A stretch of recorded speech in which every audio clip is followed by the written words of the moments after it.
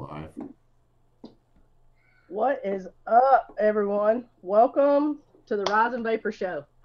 I'll introduce the panel, first and foremost, of the Rising Vapers. We have Mad Viking. We have GoneVape. We have Circumstance Vapes. And myself, Spring Vaping UGAGIRL. We are going to pass this off to Mad Viking, and we're going to get this party started. All right. So I hope everybody is doing good out there tonight. So we are going to do our usual deal where I try to uplift special guests and possibly embarrass them just a little bit. So let's get this going. I hope you guys have fun tonight. So first up, we do have the ruler of the randomizer, the sole proprietor of the Papa Bear's Dungeon, Mr. Whatchamacallit himself, Vaping Fagan. There we go. Thank you for having me. Thank you for coming, sir. Is it buffet time? Not yet, sir. Oh, not yet. Okay. See, Mark wasn't listening when we went down the drive. Not a surprise. Not. Mark's just hungry. But we have secondly, so hold on to your women here, people. Barry White of Blunts, the Papa Smurf of Pods, the man with the voice that carries such sweet melodies. You better dry your panties. It's ST Vapes. What's going on, ST? What is up? What is up? Y'all just calm down. I know you hear that voice, but thank you for having me on. Look at that. Circumstances already laughing. All right. We're doing good. All right. So everybody in chat knows, with special guests, they get special privileges. Actually, I was grazing right past it. We want to introduce real quick. We're going to do this on the fly. Don't make fun of me. So we have, let's see, we have the totalitarian of the top side, the dictator of the drop series. It's big dictator. Brian. Big dictator. The Vaping Chronicles. Vape Horror Chronicles. Vape Horror. Hey, everybody. Thanks for having me on the show. It's good to be here. And I'm totally going to cheat because I hear Mark say, Brian say it every week. So we have the Greek god of vaping.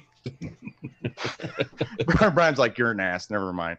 So, but yes, we do have Mike fucking Vapes in here, guys. Come on. MikeVapes. How are you doing, sir? Good. Thank you for having me on, guys. Thank you. Hello, chat. Hello. Is Steve here? Yes, he's actually working. There you go. Editing a video. Getting ready to troll. We already got trolls? Oh, nice. All right.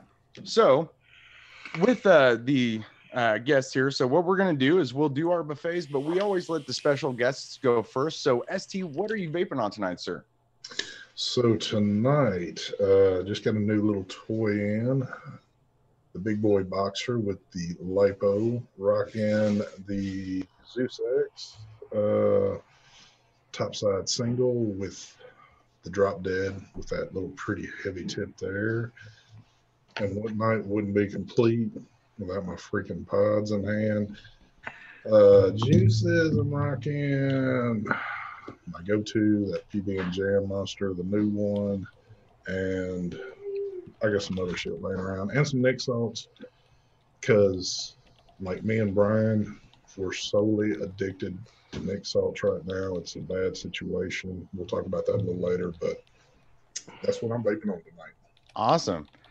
All right, Fagan, what are you vaping on, Mr. Muted? There you are.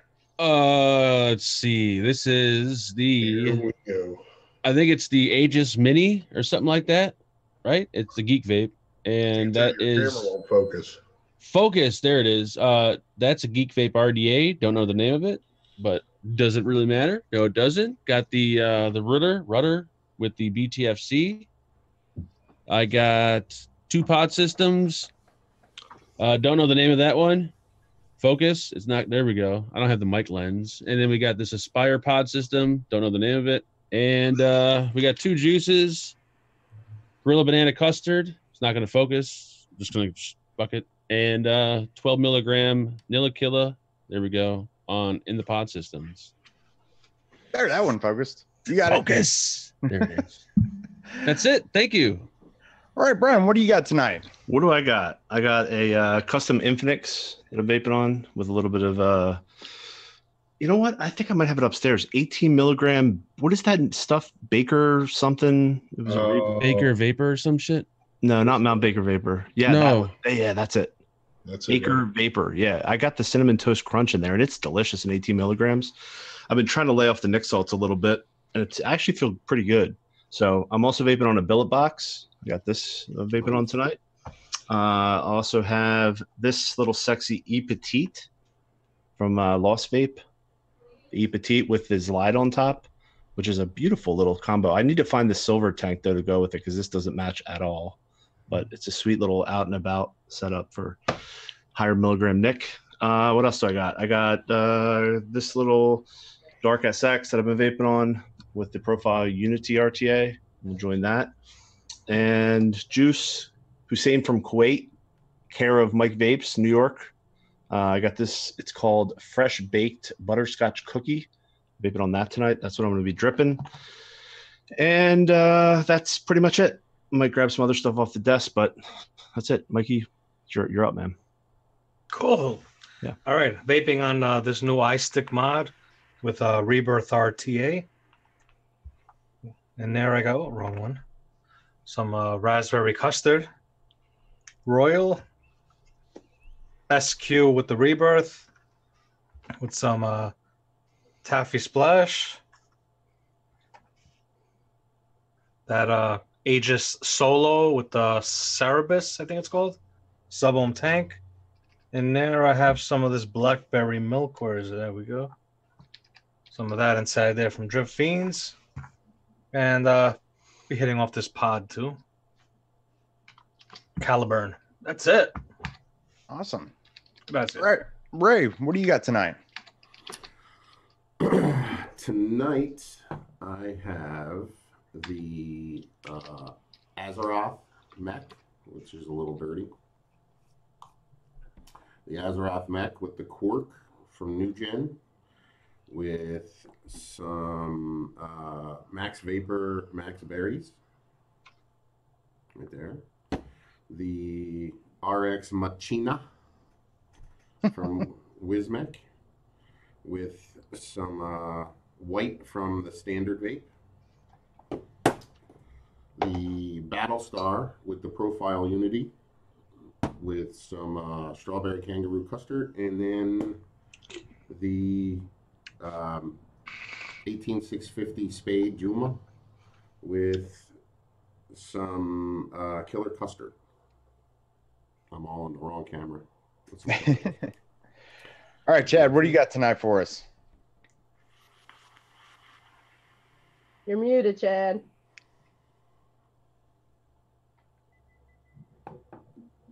Hogging out with the Batman EWM triple RTA with the snozberries.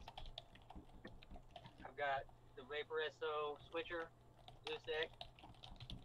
Hell, I don't know what the name of it. Something Vape Company, South Shore.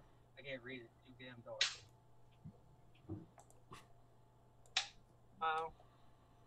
Aqua, Rainbow Drop. I got the Apollo mod with the Aries Anakin MTL, and Pod Juice 55 milligram Nick salt. DJ, actually, he's not muted for some reason. I don't know why, Chad. I can't. We could barely hear you. It's barely audible. Yeah, I know. Yeah, you're good, man. Don't worry about it. Okay, he was vaping on some stuff, and it's filled with some stuff. And later on, he'll put more stuff in there. So I'll go, and then Spring, you can go after me. So mine's pretty quick and easy. I've got the Kennedy Vindicator with the isolation tank. It is filled with Paradise Cali Steam. And then, of course, I have the Viking setup. I have the Ceres Vape Viking Mech Mod with the Mjolnir RDA. And that is filled with Johnny Copper Raz the Cherry. Really good stuff. And, of course, my Spade with the Pulse 2 and my crack line, which is of course Jam Monster, and I have mixed berries right now. So Spring, what you got? I've got the Paranormal C with the Wasp Nano RDA with Freak Show Bed of Nails. I have the Topside single with the Elder Dragon with Blue Pucker, of course. Then I have the Vicious Ant Spade with the Recurve with the heavy tip on top with Cali Vapers, the Fairmont, the Smoke Nord with Salt Bay Georgia Peach. And there you go. All right. Okay, so before we get into like just I guess because we're kind of feeling a little dry here, does anybody got anything they want to talk about before we just roll into the questions on ST and VapnFagan? Can we do the buffet again? I wasn't listening. Yeah. Well, okay, I'll recap Mark's. It's the I don't know on the What son of they a call bitch. it. Yeah. So what you got? I got a question before we start. Mark, can you do me a favor? Can you Sure, grab me that pair of shoes on the left side of the rack? not a problem. Oh, I do have a question for Mark on that one. So when we said he's at Walmart and he goes, it's the Mexican Walmart. What? How do you know? Look at Right. the above the price. It's in Spanish. It's in I can't Spanish. see it though. His Yeah. camera, Mike has told me before that camera, you can't pick up any detail on anything. Whoa, What are you using? Shit. You using like your You using your 920 on there? It's in Spanish Yeah, Why is there nobody in the store? That's what I want to know. No. because I'm here. What When I did go they shut the- shopping, They shut the shut- store down. yeah, they shut the store down when I go shopping. Yeah, he's running You're like a everybody trailer. over. Go ahead. The He's best running question. everybody over with his little mobile thing. Yeah, you know, exactly. now. Are you resting on the scooter? Yes, I am sitting on my scooter. Can you pan down and let us see it? No, I can't because I'm not wearing any pants. You got any little Debbies in that little basket? I got a lot of little Debbies in my basket. Age restriction. Oh, sorry. Yeah. Little Debbies. So, kind of one of the first questions, all of our questions are usually kind of to get to know the special guests. So that's why I said this might be a little dry, but it's to help, everybody get to know you if they don't know you, which if you're here, they know you. But anyway, so like one of the first questions that I had for ST, or that we had for ST, you had talked about one time on one of your lives about how you had the feeling that you were just kind of burnt out with YouTube and you were just kind of like almost like F it, but you just kind of chinned up and just rolled through it. And now it's kind of sounds like just a back memory.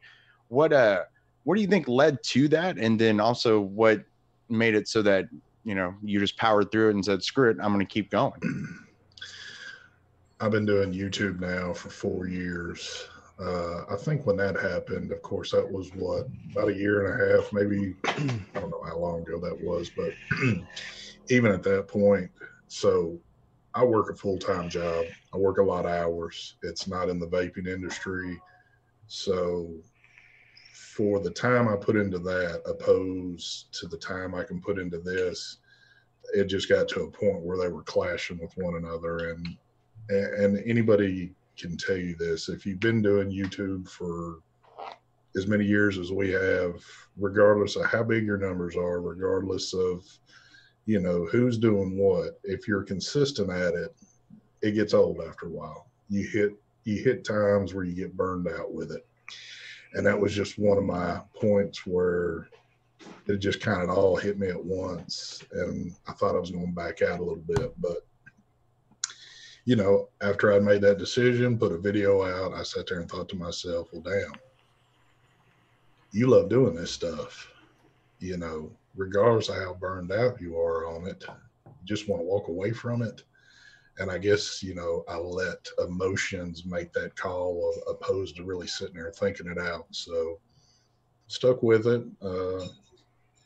In my decision, it's always been a good decision. So, but yeah.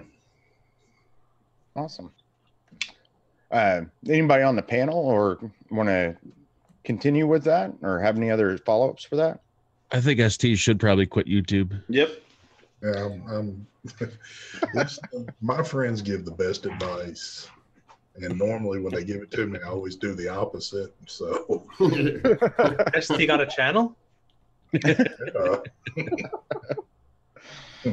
So yeah, so good advice there for everybody in chat. If Mark tells you anything, do the opposite. Exactly. It's the truth. What If I works say for it's good, Mark it's also bad. doesn't work for anyone else on the planet. For some reason, he's just fucking lucky. I don't understand it.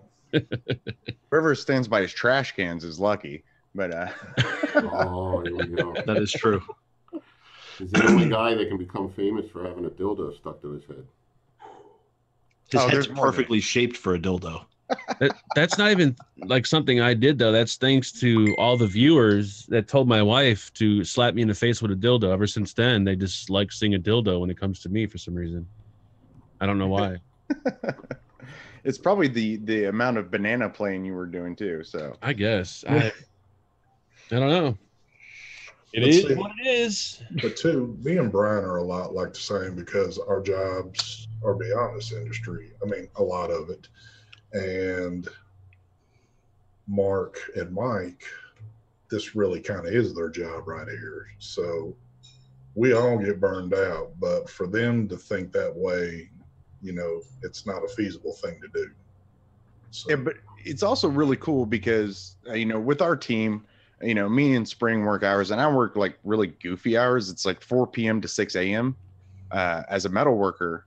And so I do this on the weekends, and I don't know how many times my team has pulled me out of the funk when I'm just kind of like, you know what? I lost a subscriber today, and a company told me I was shit, and I want to be done. Oh God. So it's cool for us that are kind of just starting out or still low numbered and been doing it for a while, when somebody of your guys' caliber has had that moral decision of, F it, this isn't worth it, but you still plowed through it. So it kind of gives, I think, us hope as well that, if you guys have done it, if we just keep grinding, keep making sure our content is at least decent, keep, working on as much as we possibly can, eventually it might happen. So, Well, I think it's important. Like, human beings are really good at building stuff and starting stuff. And we're really terrible for the most part to have the drive for the maintenance stage. Because with everything in life, I don't care if it's your career, if it's your relationship, if it's your new car, new clothes, like everything gets stale. And a lot of times you have to push through to have the real benefits of things with that extra, drive and focus. And it's not easy, and it takes work. Nobody becomes successful at anything with giving up when it gets hard. And I think that's really what separates people that become successful and not. The only side effect is you have to be careful when you invite new things into your life that take a lot of time and energy and focus. What are the sacrifices you're going to have to make, and how is that going to impact your life? And is it worth it to take the risk? And that's something I have to ask myself even now, and I think all of us had to do that. Like, your life changes as a result, good and bad. Yeah, that actually happened to me. When I started the channel, I was working full time. I had my own business, and I came to a crossroad to where I was doing a video every day and working, and that's crazy, but I was getting it done. But I came to a point where I was getting burnt out. I was like, I got to choose. It's either one or the other. Just to go down to doing one video a week or two just wouldn't cut it for me, because I enjoy doing it, so that's where I decided, you know what? No more working, no more, my job's going to be this, YouTube. So I had to dedicate myself one way. So I gave up the money to do this, but I also needed to make money. And eventually it happened, Yeah. But it also helped that I have a wife that works. So a lot of people always complain about the reviewers that make money and that do this for a job. But I think it's a lot of the people that complain about it are the ones that don't have the opportunity to do it. Once you get the opportunity, and you could choose either YouTube or your 9-to-5 job, putting up with your boss's shit, more than likely you're going to choose YouTube. Yeah. I mean, you don't see like YouTube, like you don't see me complaining about people that have the job. Yeah. I think I the don't go out people. live and complain. I can't believe you fucking people work. Make your money from your job. I think the people that complain about YouTubers doing this for a living and making money off of it don't know what really goes into making a video. Like they're under the impression that you get money to just sit down in front of a camera for 5 minutes, click a button, and boom, you're a YouTube star. And that's just not how it is. There's hours of editing and there's a lot of work into it. It's a lot of hard work. Not only that, but people go to school to learn how to move their cameras, how to edit in software, how to work with lighting, and most people that are doing really good on YouTube have learned this on their own. You know what I mean? So you have to go out and personally learn on your own what most people pay thousands and thousands of dollars to go to college to learn. Yeah. Well, a good example of that, my first couple reviews, I was doing that whole green screen thing of my logo, and my arms would disappear and shit. And I mean, look at Brian's and look at Mark's right now. I mean, Mark looks like he's at friggin' Walmart. And Brian, I mean, that looks like that's his back deck of his house. That is the back deck of my house.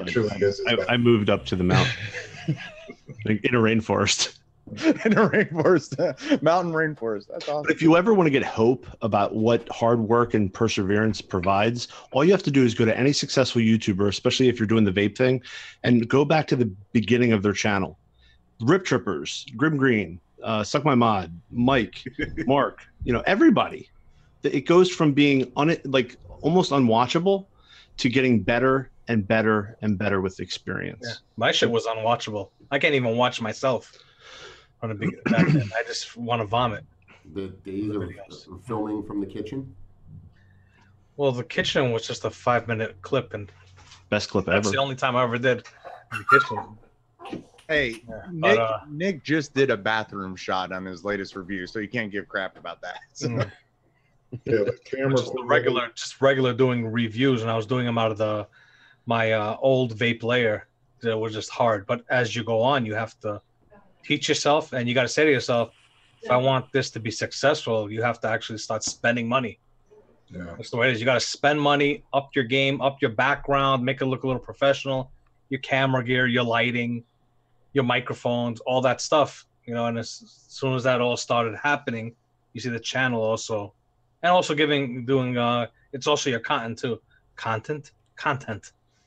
You said cotton. Cotton. I think I said cotton. It is your cotton, though. I mean, you built your channel on wicking, Mike. Yes, yeah. And your scissors. Dude, I actually learned how to wick from your reviews. So is my wife. Yeah. Yeah. But since we were talking about we were talking about building earlier, so one of the questions we had for you, Mark, is what point in time in your reviewing, and then what was your mindset when you decided, hey, I want to actually build product or help design products? When Brian came out with the drop, and I figure I can easily copy it. No, I'm vaping on the Nada right now. Hold on.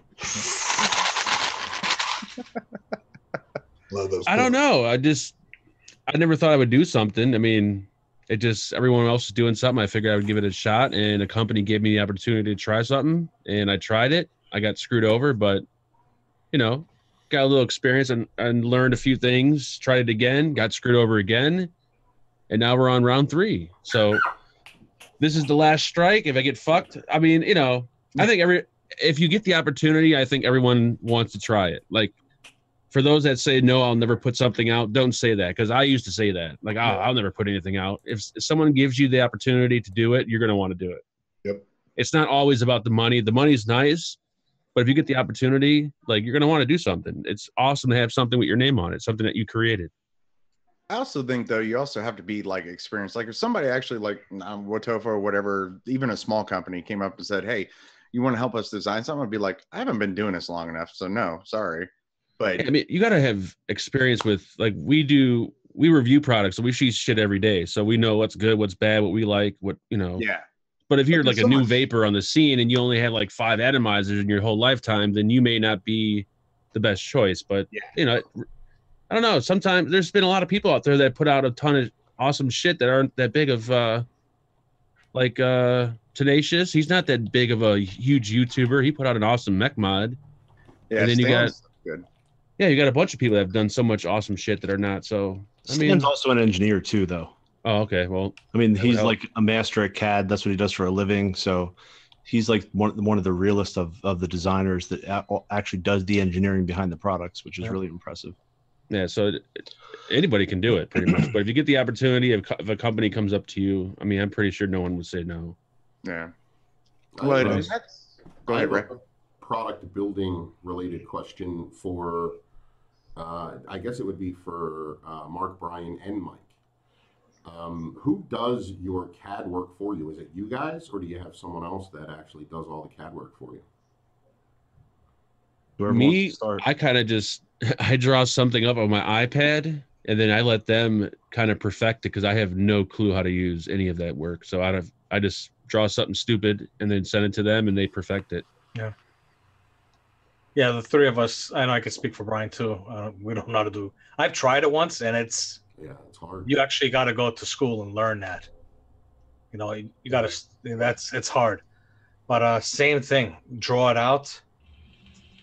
You know, and then they'll send you pictures like the CAD drawings, and from the CAD drawings you could adjust. If they didn't get it the way you wanted it, maybe they didn't pick it up on the drawing that you did, you make your adjustments. Oh, so they convert your drawing into a CAD, and then you just kind of go from there. Yes. And then usually you go through like sometimes between 3, 5, 6, 7 prototypes before you nail it perfectly. Right. Well, in your case, you just donate products to company, apparently. Yeah, exactly. There you go. On that note, I have to say kudos to you, Fagan, though, for not giving up. I mean, I know you've had issues with companies and stuff, so I have to say kudos to you for not giving up and still putting product out. I mean, that's amazing. Yeah, we got to the point where we got inspired enough. We had a subscriber actually sell a high-end mod, and he's like, hey, buy something for the team. And we actually have come in, I think Tuesday, by the way, guys, we all actually ordered stainless BTFC, so we each have a same atomizer to use on the shows. So that's cool. Awesome. That's really awesome. Was there a sale, or I think they were like, it was on the clearance rack right behind Mark. Yep. I think the BTFC, I think the reason why, because I never hear a bad thing about it. I think it wasn't advertised like good enough. Which is crazy because they have the capability. Like, that company's had successful products, and I just don't understand why they didn't push it more, because it's awesome. And plus everywhere. Me, I didn't have, like, compared to the way Brian advertises his shit and Mike does his shit, like, I never advertise my shit. So that's probably one of the main reasons why it wasn't so successful. But you actually told people not to buy it. That too. It did tell people don't buy it. But it's all over the place. I mean, it's all over Instagram. It's all over Facebook. You see it everywhere. I don't see how they can say that it wasn't successful. I mean, almost every scroll at some point you see a BTFC. Yeah, but you got to remember too that company was pretty shady because it fucked over 2 big reviewers, not just one. That's Tiger Tech. Yeah, that's Tiger Tech. Yeah, okay. I'm thinking the wrong one. Pay attention, Scott. Thanks. I know. I'm looking at this football game right now. No, I'm kidding. Thank you. Well, see, and we are a little drier with special guests, so yeah, watch football game. I'm kidding.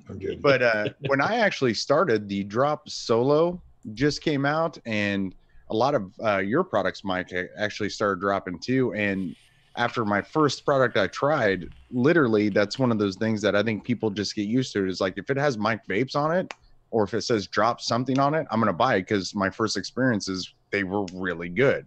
So maybe with yours, Mark, is people were just kind of like, yeah, he's a great reviewer. I'm not sure about the atomizer. And since I guess maybe there wasn't a series of stuff that I don't know, but I seriously think your RTA will do well though. Well, the BTFC deck, and I've said this before and I'll say it again, I think for me, the BTFC deck is the greatest build deck that's ever been created. I think. Yeah, they just didn't, once again, ADVOCACY didn't perfect it. Like, they didn't, I don't know what, ADVOCACY's weird. I don't know what has to do with advertising or what it is, but. Yeah, but that intake was good that they did with Mike, though. I still have that one, too. Use it. I think I've noticed a lot of companies, when I talk to them, they all want to be like Vape. They all want to, like, make it rich overnight.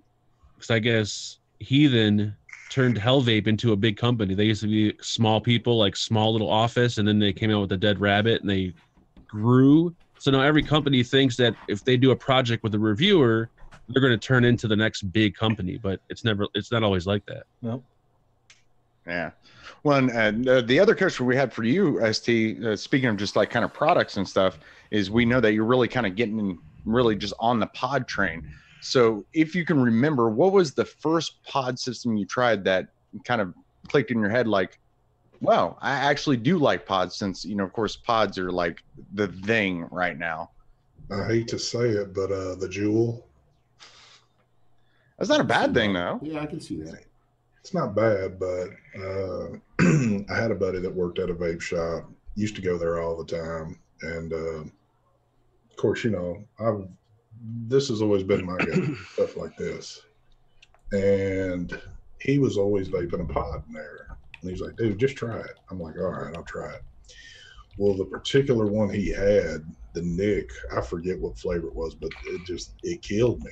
I was like, man, there's no way, no way. And he says, well, hold on. I got another flavor here. Try this one, see if you like it. And I think it was actually the mint one, and it was a lot smoother on me. And I was like, you know what? I could see myself messing with something like this. And he said, well, here, take one. So I took it, and the rest of it's downhill from there. The more stuff kept coming out, the more I kept getting. And again, I don't, these aren't my sole device, but I use them a whole lot. And because it's a vaping product. I know a lot of people have a hatred for pods for some reason, but they are categorized just like any other vaping product out on the market. It's something you vape on. It's not cigarette smoke coming out of this. So, but I enjoy them. I enjoy them in my setting in here. I've converted one of my rooms into an office, and have opposed to sitting here just fogging it out like crazy, I can sit here and enjoy my pod in here. Yeah. So, And Brian, since you were saying, you know, you're kind of having issues with like Nick salts, so kind of almost the same question for you is what pod really just got you into Nick salts and into the whole pod craze?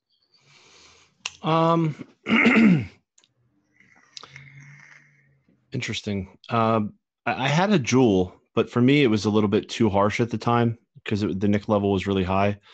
And at this level now, I can vape it with no problem. But I would say probably, I don't know. What do you think? The Infinix, Mike? Yeah, probably the Infinix. I fell in love with the Infinix.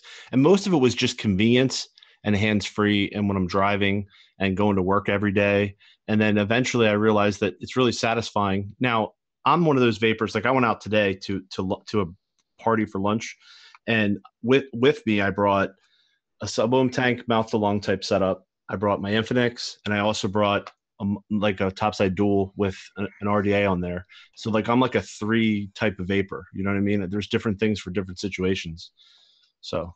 Because I still do temperature control, and I still build mouth-to-lung coils. So, I mean, it's one of those things.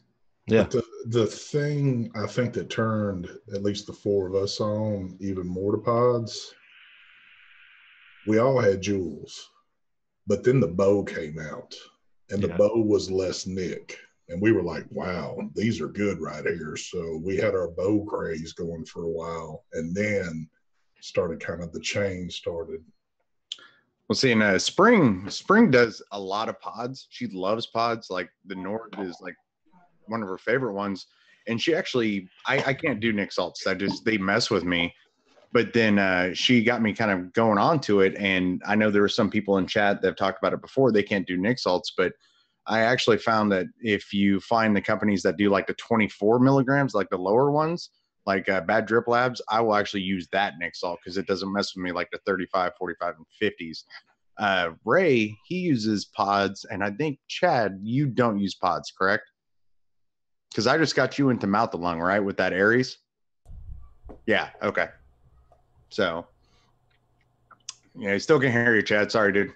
So, Mike, is that pretty much the same thing with you? Was it the Infinix, or was it something before that? I tried the, what do you call it? The Juul. Mm-hmm. It was okay. It wasn't the greatest. A little strong for me. I tried the bow. I didn't like the bow. But then, but I was still interested in it because the Juul, there was those situations where you couldn't vape something like. So that Juul, that's the only time I used it was in certain situations. But then the Infinix just changed it for me. I've even used it in the house. I'll use it, or go up when I'm upstairs. If I don't want to cloud up the house, I'll use it.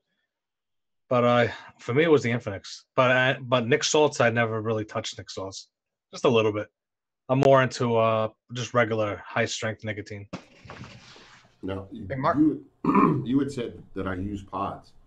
I don't actually. I mean, every once in a while, like a little bit. I only have 3 pods. I have the Orion, the Cube, which no one probably even heard of, and the Magic. And the only one I'm using right now is the Magic. And the only reason I use this is because you can change the cotton on it, and that's it. Yeah, there's still more pods than I use. So yeah, the Cube is actually. I don't think many people have heard of this thing. Yeah, I did a video for that. It's got the little, you slide it up and down. Okay. The beginning of fidget spinner vapes. Well, there was another product like that from who was this? Compact? Was it Smoke? No, Sigelli. Sigelli, right? Yeah, Sigelli had one that looked like this, and then you would push this little button, and the little fucking straw would pop up. Yeah. Yeah. Kangaroo has the K pen. Yeah. I actually do have that, and it's like the lipstick thing. You turn it, and a little lipstick thing comes up. Mm-hmm. I think Vaperesso, I don't, the flavor I hear is okay, but the Vaperesso, the Aurora Play, that's going to be big because then you get people that just went from smoking and it's a Zippo basically. So they're going to be playing with that and still using it. So it's like they did a dual purpose. But what about you, Mark? What about the pods and Nick Salts? What's your opinions on them? In the beginning, I didn't like pod systems, but they've gotten so much better now. I actually enjoy like the Orion, the EQ, the Nord. I don't do Nick Salts. Like the only time I do Nick Salts if I have to do it for Be something. honest about it. I don't like Nick Salts. Well, you got scared. Well, yeah, I thought I had a reaction to Nick Salt. I overdid it because I had like a really bad reaction where I was breaking a sweat and I couldn't even like walk, and it was pretty bad. I almost went to the hospital, and I swore it was because I overdid it with the nicotine. So after that, I don't do Nick Salts anymore. And I keep hearing something happens to, like, I don't know. Everyone had something happen to them, and I swear it's due to Nick Salts. I don't fuck with Nick Salts. And when I refer to Nick Salts, I mean like 35 milligram, 50 milligram. I'm not talking about 3, 6 milligram, 12 milligram. But I just don't touch Nick Salt. I do regular nicotine. If I do a pod system, I'll do 12 or 18 milligram. And that's as high as I go.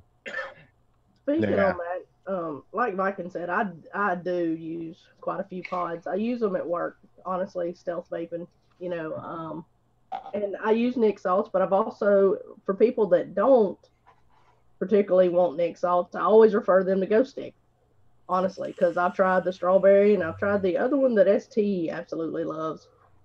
The name has went straight out my head. Yes. So that's where I refer them. If they don't want Nick Salts, I tell them to hit that juice. Go over there and get the Go Stick. Yeah, the Go Stick is, I forgot all about that. That's probably the number one I use. Is Go Stick. Everyone uses the Infinix. I've never used the Infinix, but I hear amazing things about it. I've never used it either, actually. It's not the best. I mean, a lot of people have been saying that the Caliburn kills it. I don't have a Caliburn, but I want to definitely buy one probably this week. But as far as the Infinix, for me, it's just how lightweight it is. And also the fact that I can bite on it because I bite everything. That's the only fucking reason. Now, the pods themselves are inconsistent. They get weepy. So you'll get like shorting of the device itself because liquid gets in the chamber where the positive and negative contact is. So there's definitely some huge flaws, but it's so cheap. Like you can buy them now for like $18 for a kit that come with two refillable pods and the device. So it's almost disposable to me. Yeah, for me, the Caliburn has retired the Infinix. Can you bite on it, Mike, and hold it in your mouth? Then that's what I'm getting. Oh, you know what? I'm gonna do it. I don't know about biting it the way you do. I mean, you could see the mouthpieces. The Infinix mouthpiece is bigger. Hold on, let me ban Mark from chat. See it? Oh yeah, the Infinix is bigger. Yeah. Now, when you guys use those like stick type pods, do you smoke them or vape on them like they're cigarettes, or do you? No, I hit them right there constantly. Yeah, for me, a pod has to be similar to a cigarette. I mean, there's no reason like this for me. There's no reason to like, for example, the Orion for me is too much airflow, so that's more of a direct lung device. But for me personally, well, I don't know. I'd rather use this. I'll do direct lung or an RDA. This a pod for me has to be more of the stealth vape. I'm not looking to do a cloud comp with it. I just need my nicotine fix where nobody notices I'm vaping around them. Yeah. And I try to tell folks that all the time, like on pod videos, that I use this for a mouth to lung. To me, pod systems were not made for direct lung. They weren't made to blow big clouds. They're a mouth to lung device. That's what they're used for. See, that's why I don't like pods too much myself personally, because since I quit smoking, I don't want to do the mouth to lung thing. It just reminds me of smoking. I end up craving a cigarette. With the Orion, I open it up all the way and I hit it direct along whenever I'm out. And that's what I like about the Magic too. It's you can take a direct along hit on it.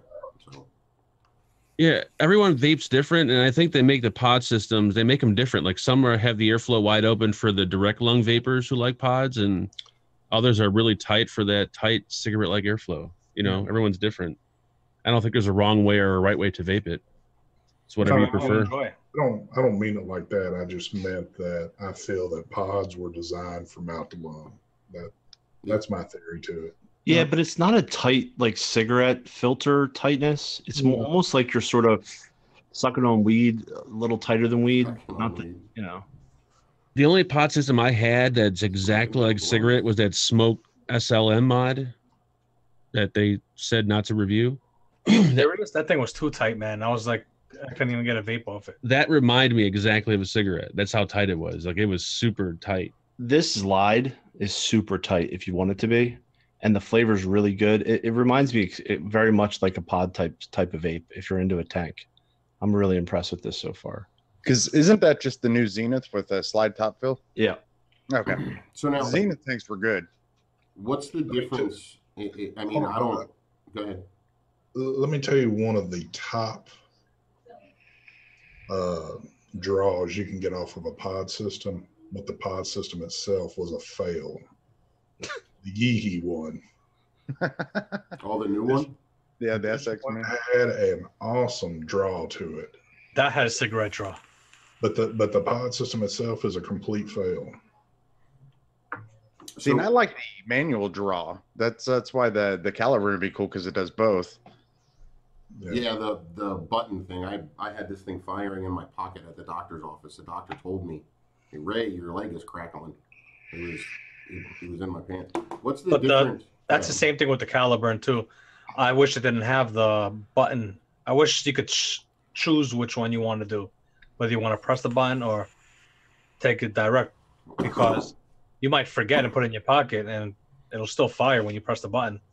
Or I can just vape it right now without pressing the button, or vape it by pressing the button. So I wish you could deactivate one of them. Does it have a cutoff?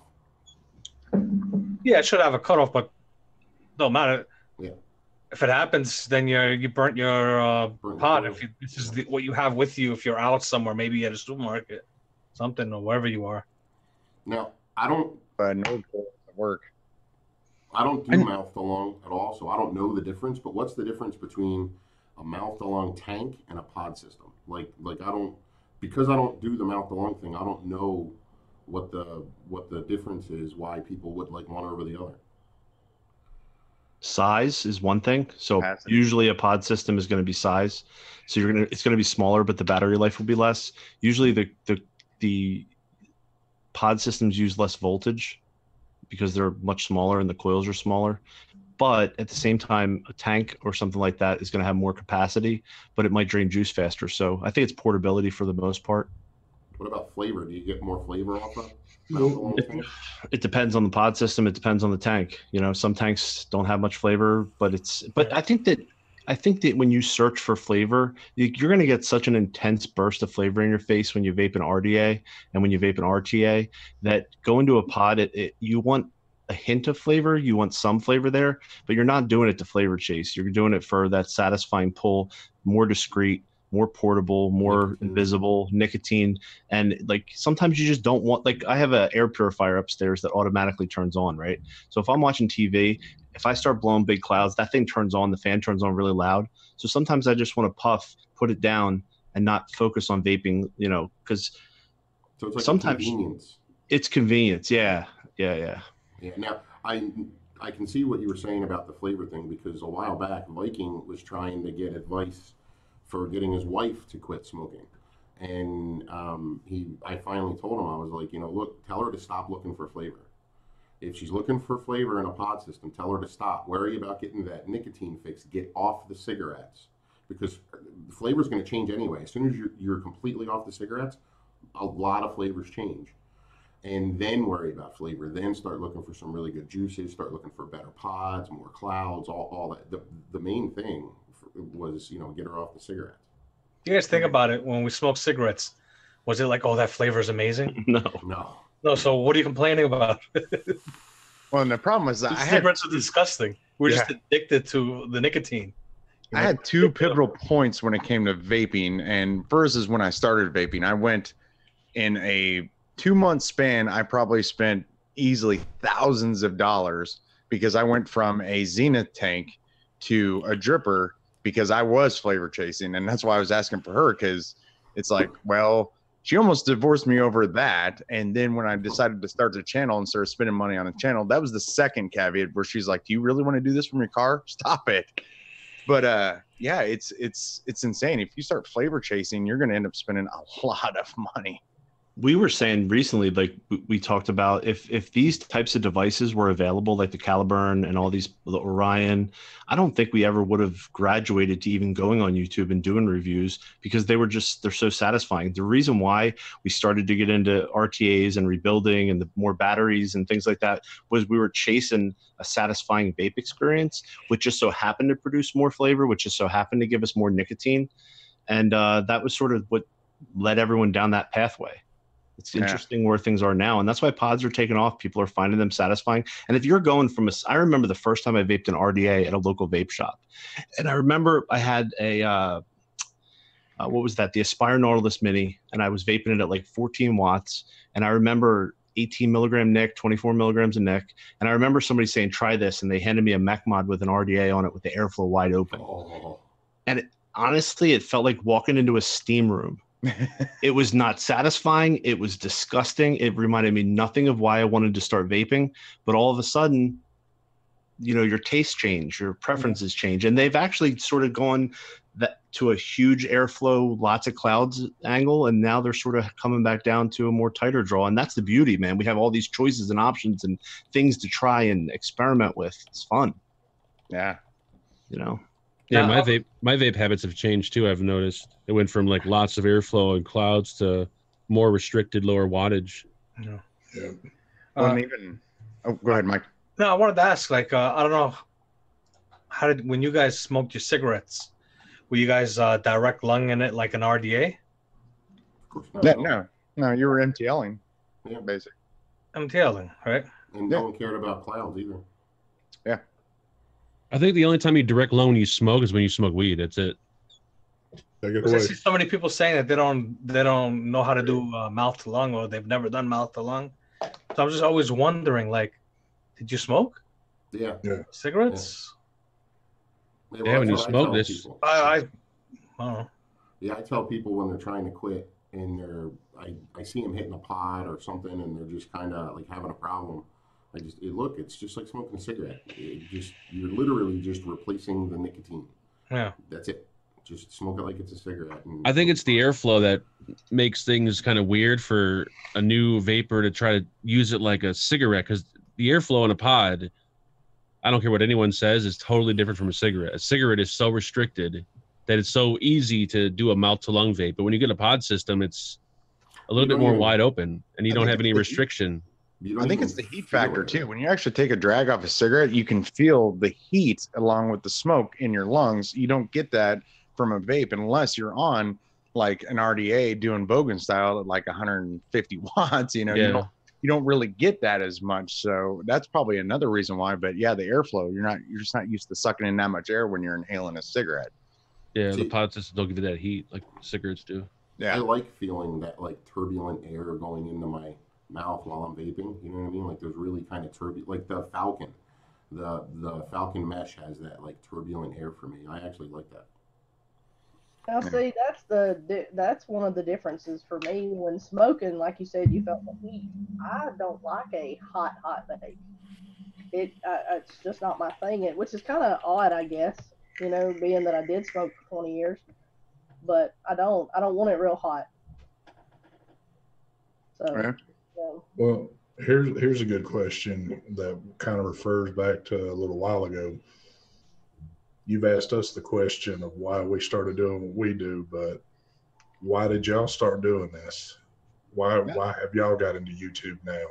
There you go. Thanks. That's deep. Ray, why don't you go first on that one? Why did I start? Well, I started watching the reviews like when I first started vaping, and it just amazed me how the community kind of came together. So I got more and more into the community, and I actually had a couple people tell, like after talking to them on the phone, I actually had a couple people tell me, you know, look, you explain these things pretty good. You should do some reviews. So I started doing written reviews, and that's all I did was written reviews. And you know, the website grew, and you know, all that kind of stuff. And then I think that the next natural step for me was just video from written. But I like doing the videos a lot more. It's a lot more work. It is. Doing a written review is, you know, it's just sitting down and writing and being a little creative with what you write. But now I continue to do them because of the community. It's the people I've met in the community have just been friggin' amazing.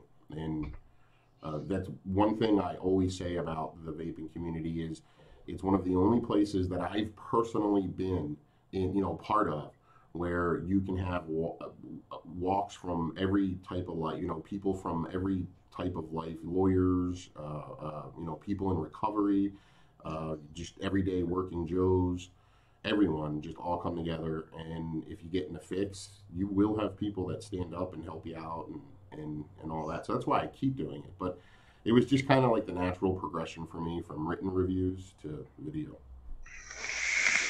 Hey, Chad, go and talk and see if we can hear you. Now? No.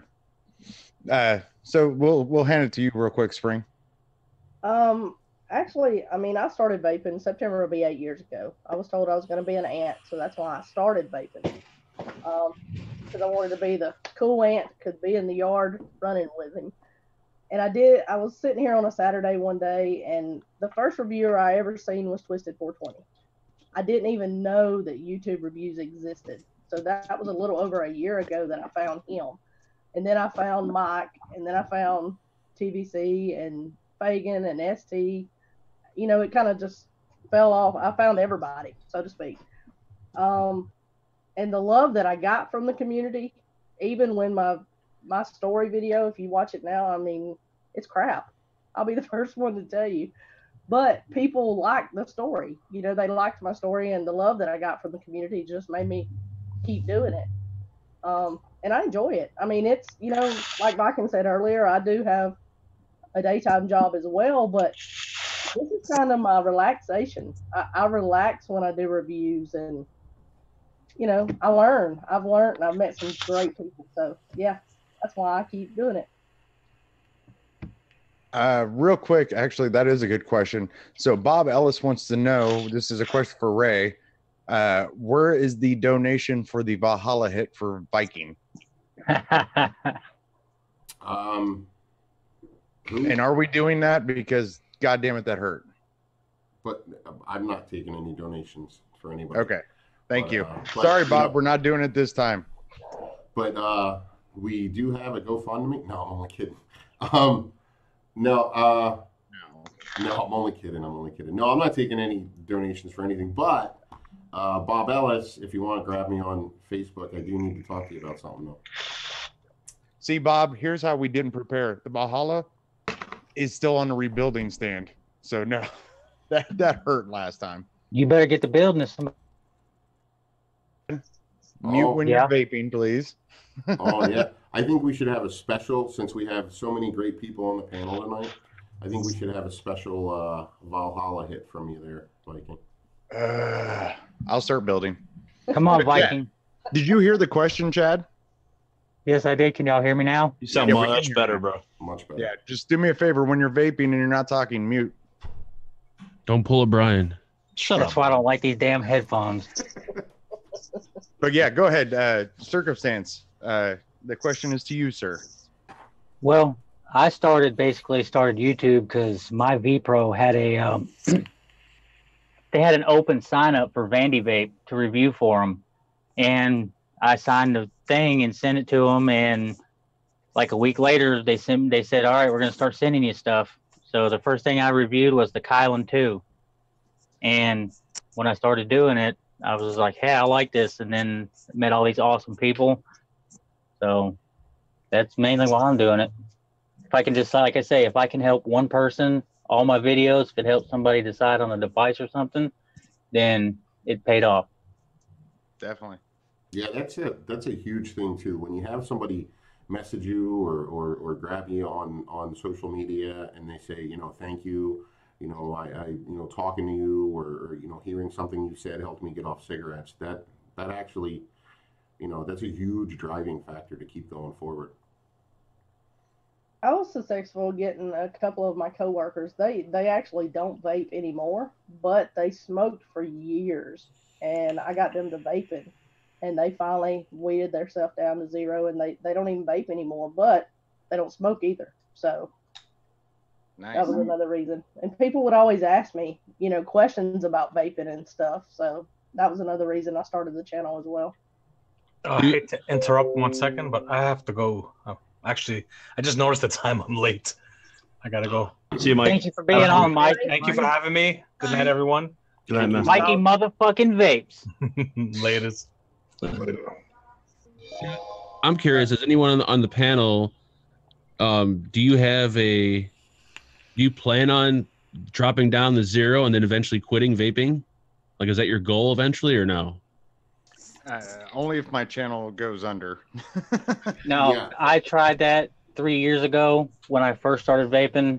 Fagan was actually the first one that I started seeing reviews, and I started on zero nick and never touched a cigarette, vaped for a year, and I quit, moved to Florida from Tennessee.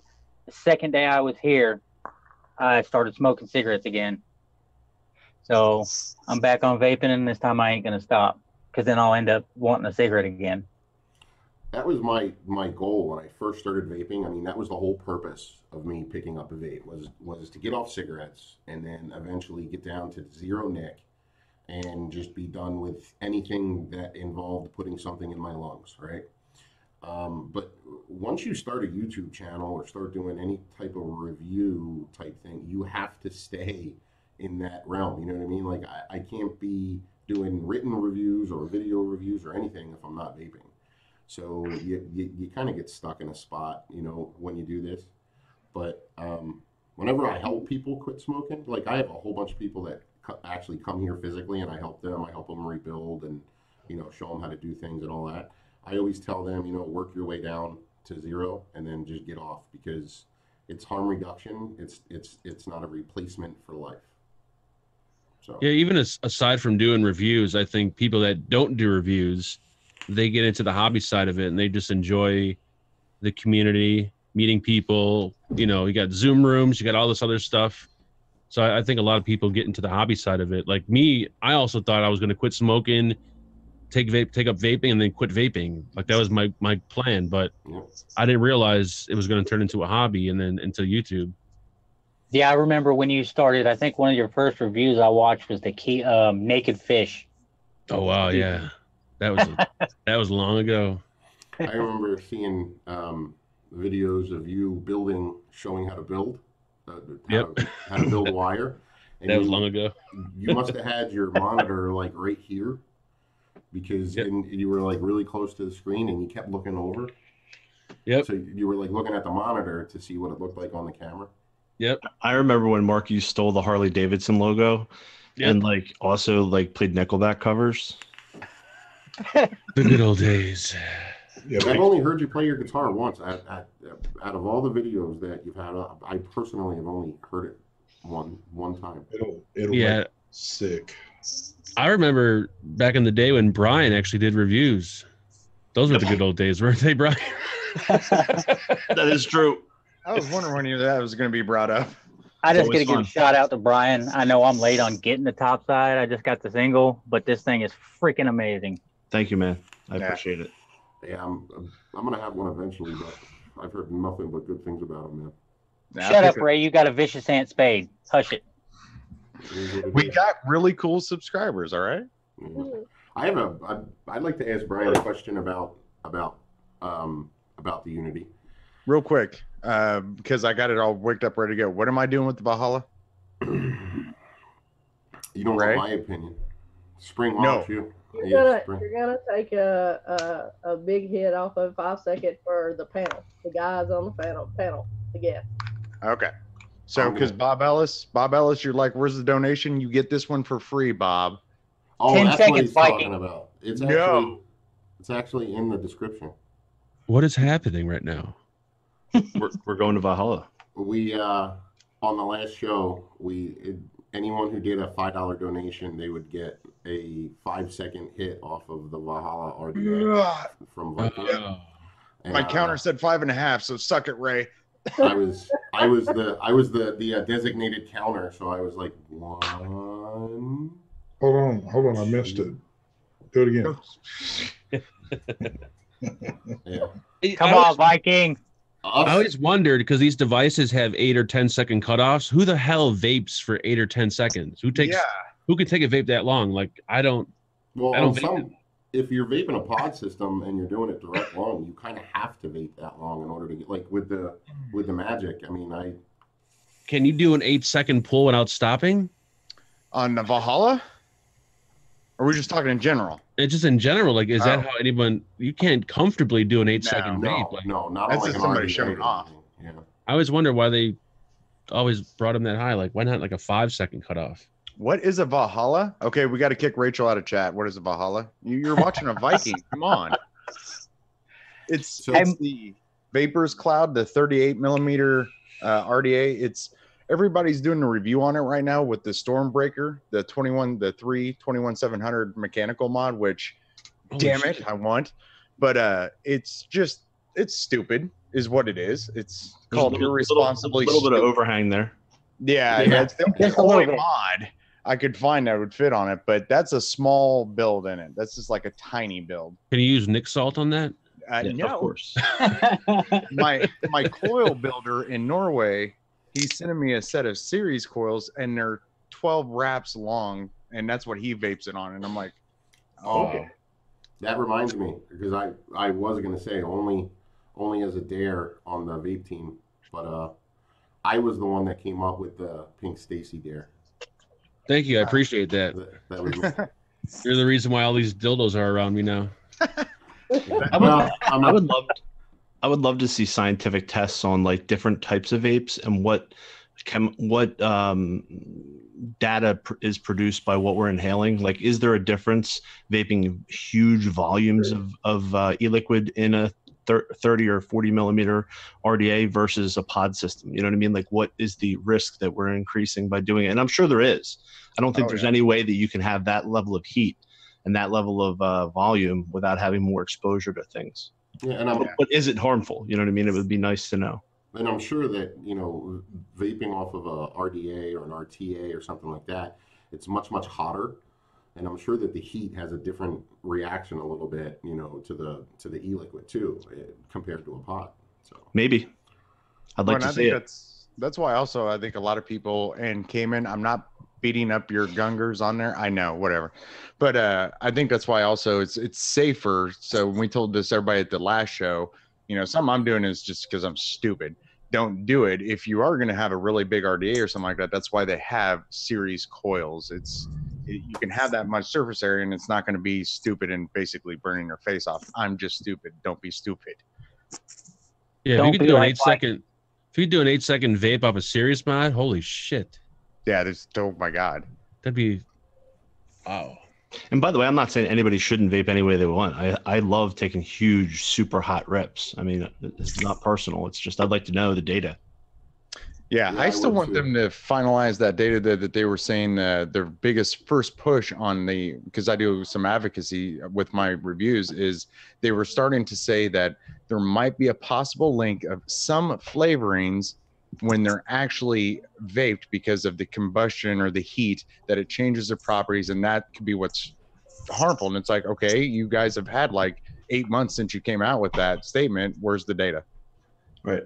I'd love to see that. Well, I mean, there's going to be new stuff coming out constantly about what is and isn't happening. You know, as time goes, vaping is still in its infancy. You know what I mean? So, you know, just like smoking, it's going to take a long time before a lot of stuff is found out. But there's also going to be a lot of hyped up, you know, propaganda too. So you have to learn to kind of, you know, pick and choose what you believe and what you get stuck into a rabbit hole with, you know. Well, most of the money's coming from both sides. The one side that has the ideology of, you know, abstinence, you know, only, and then you have the harm reduction side, and that funding comes from mostly tobacco companies. But there's a third party involved there too. Don't forget the money that you donate. Vaping does cause dehydration and erectile dysfunction. No, you have erectile dysfunction for a lot of other reasons, Mark. That's because you eat a little box of Debbie every day. I'm just you're dehydrated because you eat tons of salt, you eat tons of fatty foods, and you fucking. Oh no! Wait, what did I say? Vaping does cause herpes. No, it. Dry knuckles. It kills the sperm, brain cells. We got a female on the show. Son of a bitch. That's all right. Go ahead. Okay. Believe me, she can. Chad, mute your stuff. She can sling it like us. So. Have you guys noticed that when you started vaping, that you just can't shoot your loads as far as you used to? No. No, you didn't notice that? Do you measure? No, but now I have something new for the intro for you. Mark's comes out like yogurt from one of those little yogurt tubes. Yeah, like a little squeeze. Super thick. I've talked to many vapors, and they've noticed a decrease in their length where they can shoot their orgasm. Who the hell are you talking to, Mark? Exactly. Where the fuck are these conversations happening? At the rest area? How you get in the vape forum and start talking about semen? We all have homework to do. So after the show, we all video it and show them our measurements, and then a month later we'll do it again. Yeah, everyone send their masturbation videos to Mark. No, the reason why he has that issue is because he's got 450 pounds of gut hanging over top of him. I am not even close to 450. I barely hit 300. I think the reason why yours doesn't is because you're not even hard when it happens. It's like sending it through like a hose that's soft. All right. Maybe just it's with old everywhere. Yeah. I guess when you get older, you just kind of lose the length.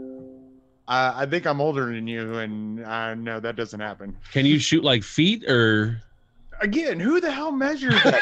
Hold on, honey. Let me get the tape measure. I'm about to finish. Don't move. Mark's going to send out a measuring tool, and it's going to be like a laminated picture of his face, and it's going to have like little lines across it, and you're going to have to send him a video of it. Just don't call it a coily tool. Yeah. See, I'm used to being the oldest guy on the show, but you know now we got Saint Vapes. He can. Don't you say it? How old are you? I'm gonna be 43 in April. Oh God damn it! I guess I am.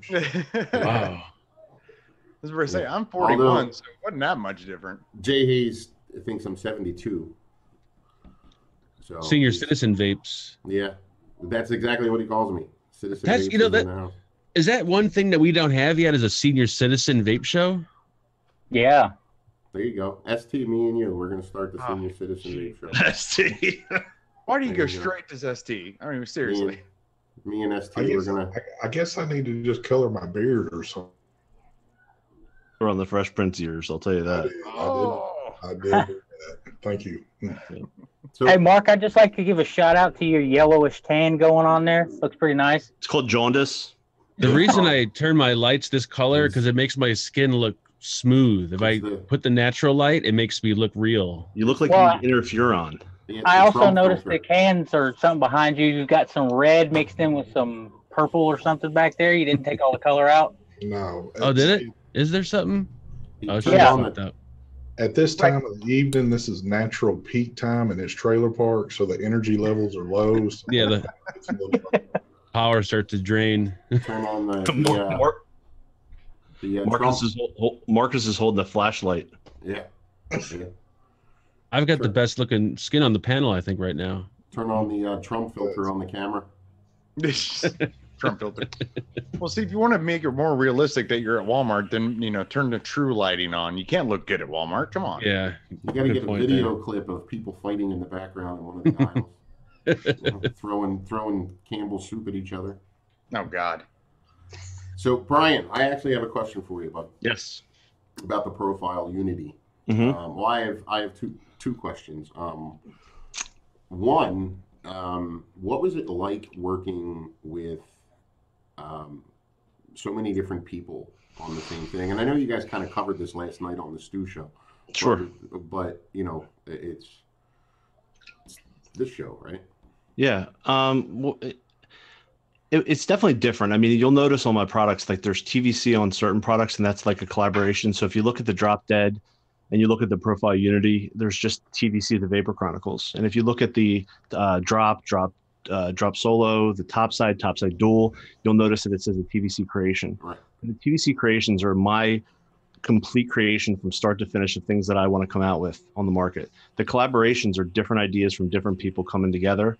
And the Wotofo process was a little bit different than anything I'd ever done before. There was more compromises. There was more, sitting back and allowing other things to be done by certain people and giving my input and then coming up with things. And, but you just got to roll with it. When you make a decision to move forward, you try to help the best you can. You give feedback.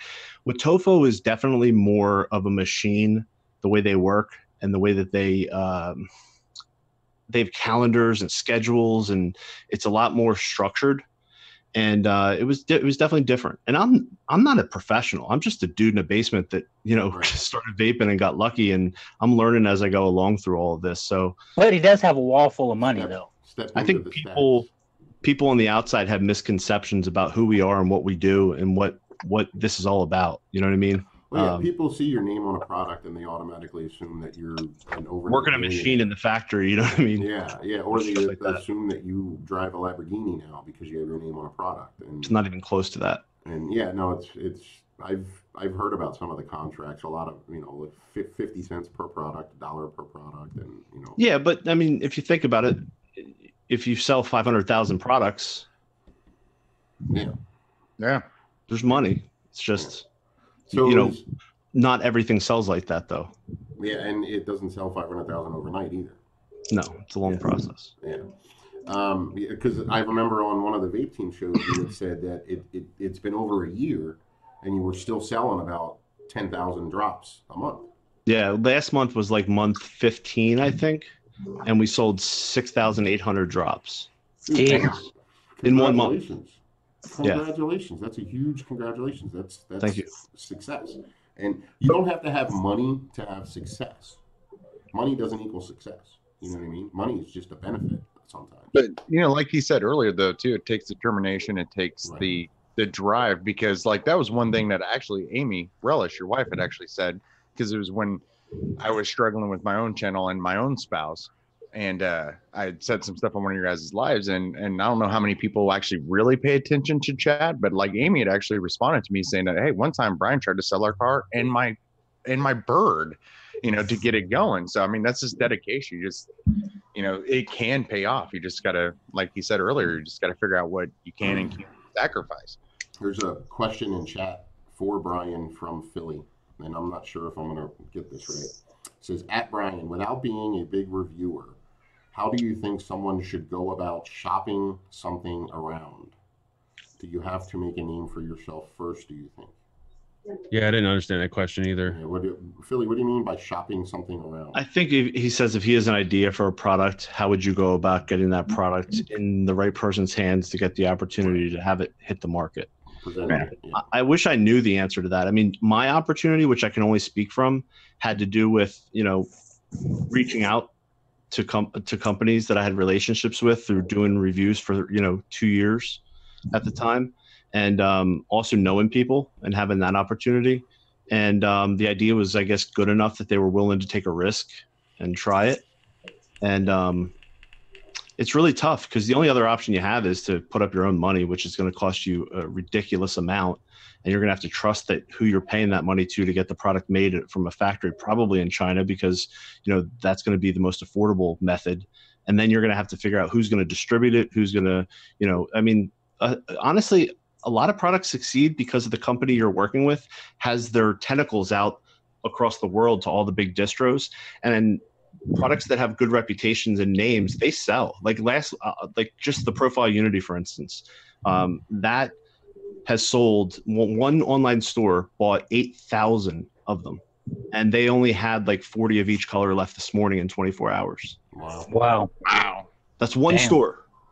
So, you know, but part of that's because of, you know, reviews have been really positive. Part of it is because of, you know, Watofo has a huge network out there. So, I mean, there's so many variables that it's hard to predict each one.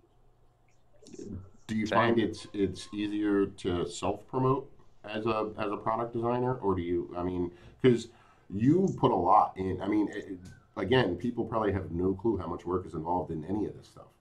And I follow you on Instagram. I'm, you know, part of the Vape team group and, you know, all that kind of stuff. So I see you're constantly like resharing other people's posts, trying to get the word out there, sharing your own posts. You promote.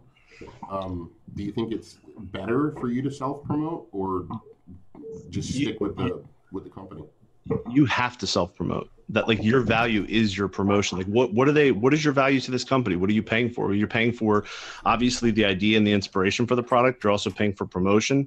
And when you promote, each time your product gets out there more, it returns a benefit to you financially. So, you know, you got to push for that. Yeah, I agree with that, because if I mean, I guess on my level, what I would say is, if you don't believe in yourself, who's going to? Yeah. So you need to put that out there. That, yeah, I agree with that. But I think that a great promoted product with a great name will not be popular unless it's great. It's as simple as that. If you go, all you have to do is go to like Vapor DNA, go to Element Vape, look at the thousands of products and look at how many reviews are for that product. So a lot of them have 6, 2, 5. When you start seeing 100, 200, and that's real customers leaving reviews and leaving their opinion, that's when you start to see the products that blew up. Like, I think the Aegis Legend has 455 positive reviews on Vapor DNA. That thing sold 2 million. 2 million they sold. It was a good mod, though.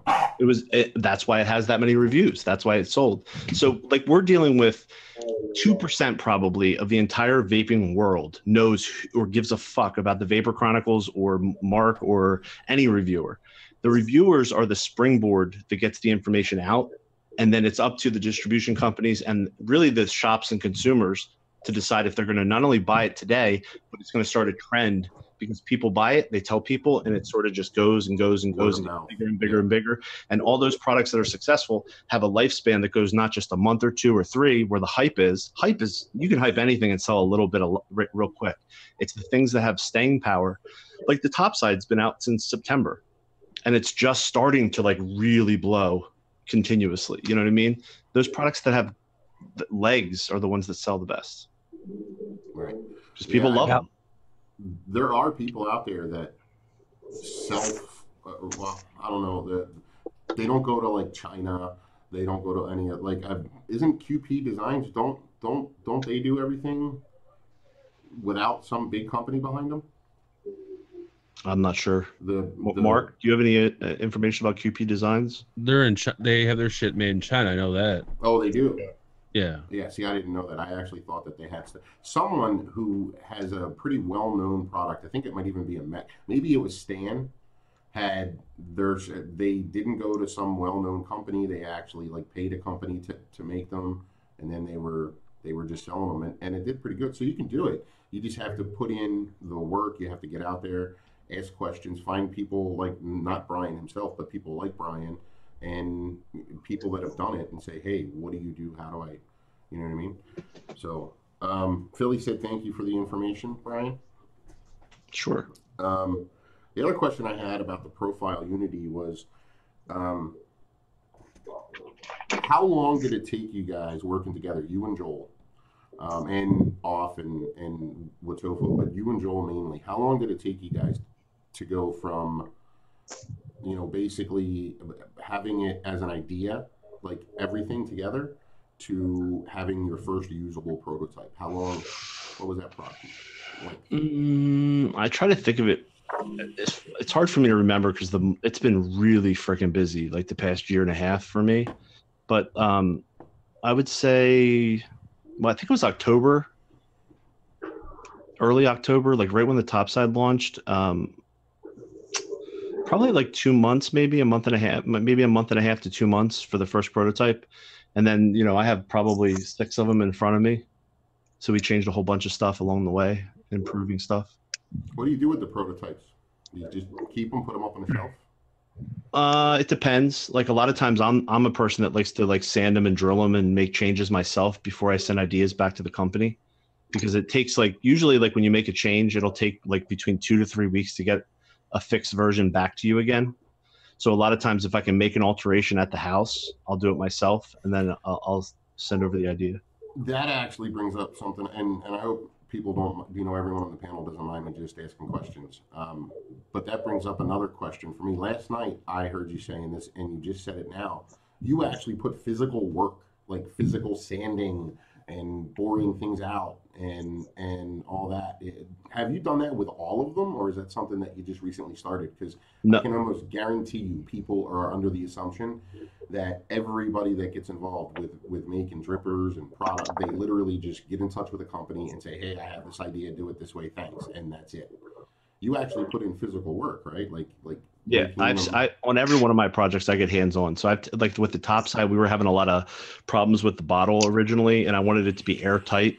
And I was doing water testing it with myself, like underwater on my couch with just, and this is all like hand tools, you know, stuff from the garage. Yeah, at my office. I work with really small medical electronics for my day job, and I do a lot of like, I have like, you know, different tools to be able to see up close to things, and I have the ability to use an otoscope to look at the real fine details of things. And one of the things that I'll do at the office and stuff like that is to be able to use certain drill bits to be able to get in there and have really good ability to do the fine work that needs to be done. But the problem with me was I didn't have experience working with metals. And I had a lot of issues early on with having metal shards, like little metal pieces. I had to like protect my eyes, protect my hands.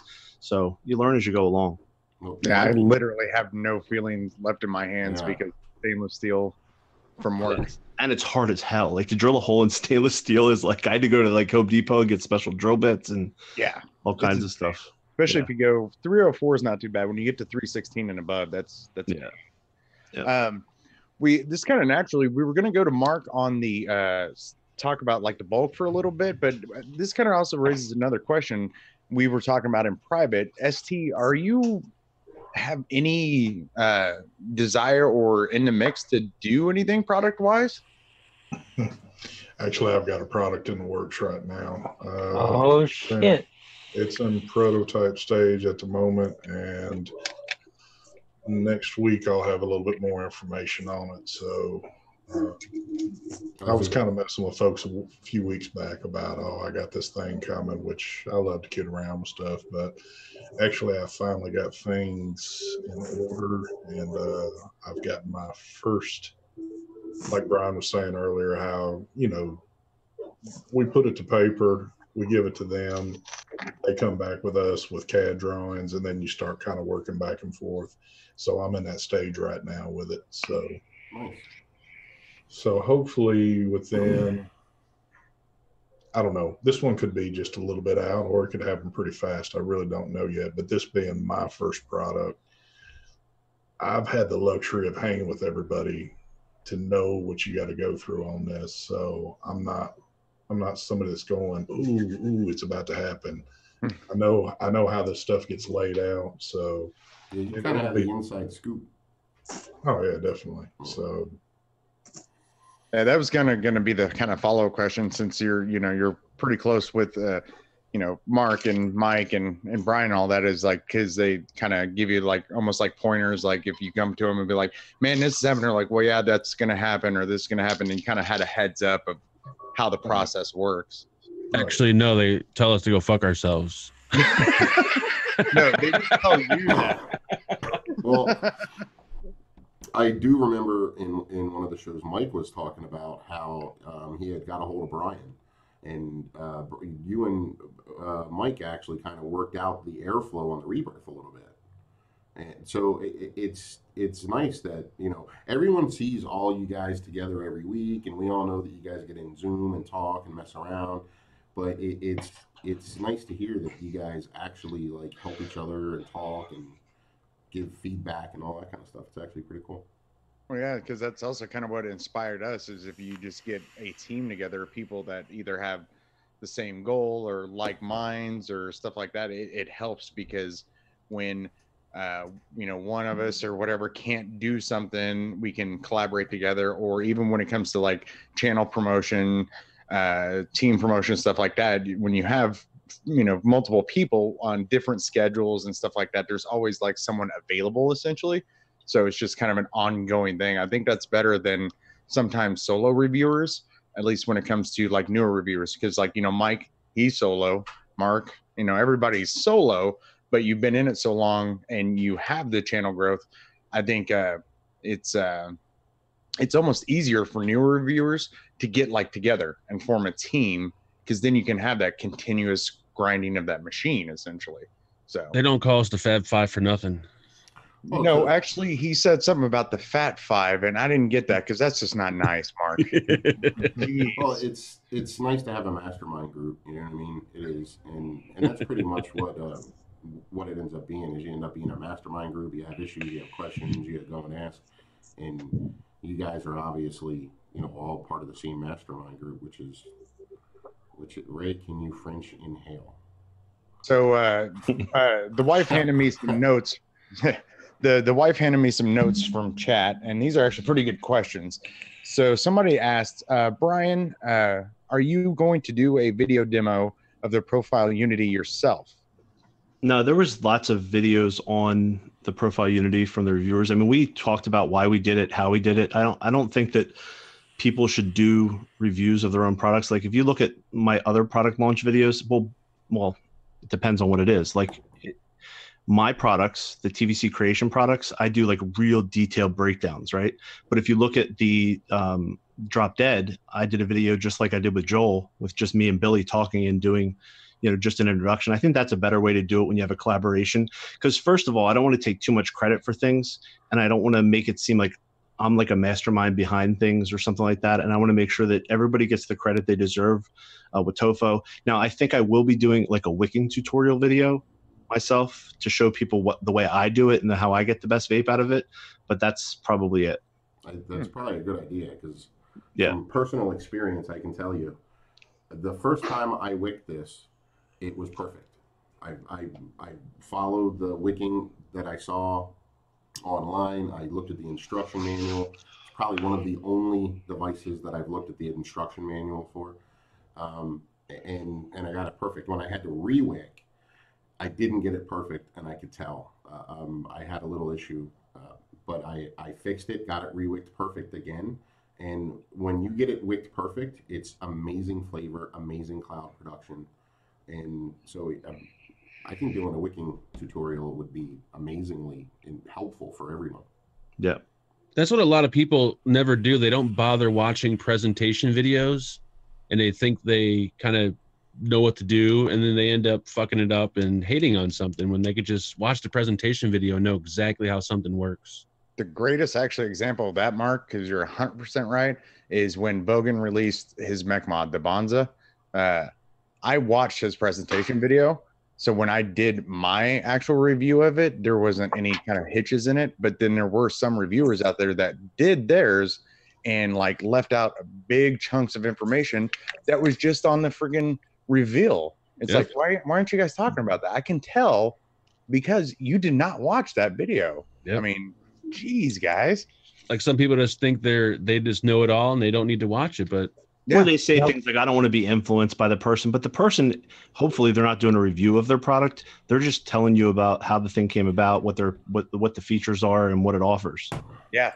Yeah. And that's exactly the one that I had the biggest problem with was like the person did the review. And like one of the things with the Bonza that is a really good key in it is it does have the Delrin plastic sleeves on the inside. So you don't accidentally get an arc from it. And that person never went over it. And somebody actually had said in the comments, does it have any kind of protection? And they were just like, oh, no. It's like, yeah, it's got sleeves in it, man. I mean, that's one big key to it. So I always watch the presentation videos. That way, because I'll use a product a week or two, before I do the review on it. But I'll actually watch the presentation because I already know what my faults are, to make sure that I haven't missed something. The other question we had is from Minnesota Clouds. Mark, why do you not self-promote the bulk RTA? I don't know. I don't know. I'm weird like that. I don't know. I don't know. Could it be maybe because, like you said, you've got burned on the last couple? No, it ain't that. I don't know. I don't know if it's a bit of being lazy or just... I just don't like, I don't know. I just feel weird promoting myself. Well, you promote it. I'm really bad at it. I'm horrible at it. So I don't know. That's probably one of the main reasons why the BTFC flopped like it did, or apparently it didn't sell, was because I didn't promote it and advertise it enough. If I put as much work into it as Brian does with his stuff, it probably would have been really successful, but I think I'm just lazy. I think that's what it is, honestly. Well, the BTFC is known for being the easiest deck to build on. Yeah, Mark, I told you with the Nada you could cut me in on it, and I would have fucking helped you sell the hell out of that. That would probably have been not a good idea. Probably not a good idea for me. I don't want lawsuits for fucking little plugs flying in people's lungs.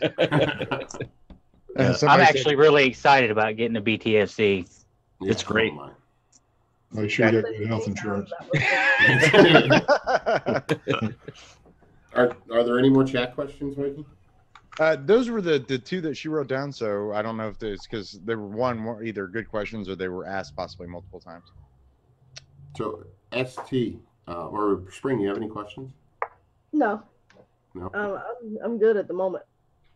Y'all answered them. Real quick, we're on an hour and a half. So the question is with Mark and I want to call him Scott, ST, and Brian. How much longer did you want to go? In the industry or on the show? On the show, sir. On the show. Yeah, we're about to about to reveal some information for y'all. Because I do want to touch with Mark on his RTA coming out. So that's what I was wanting to see. How much time you guys wanted to keep going? I can last all night. No, you can't, Mark. Don't lie. We already had that discussion. We already know you can't. Yeah. Okay, nobody's saying I'm going now. So go ahead, Rick, with the question. Well, I was going to ask ST. This is your first product, right? The one that you're coming out with. Do you find that it's easy, or well, not easy, but do you find that it's easier than you thought it would be to deal with a company and get stuff out? The only reason why I can say it's kind of easy for me because I've got history with this company. I know the particular person I'm dealing with pretty good. It's not like reaching out to somebody new. Right. Mark and Brian can testify to this. With certain companies, you are dealing with a different culture that do not understand the way we're putting things to paper sometimes.